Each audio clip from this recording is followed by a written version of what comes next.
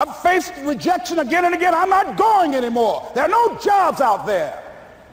But this other guy, he felt that in spite of the no's and rejections, in spite of how bad the economy is, in spite of what the newspapers are saying, that it's possible that somebody somewhere will give me a job.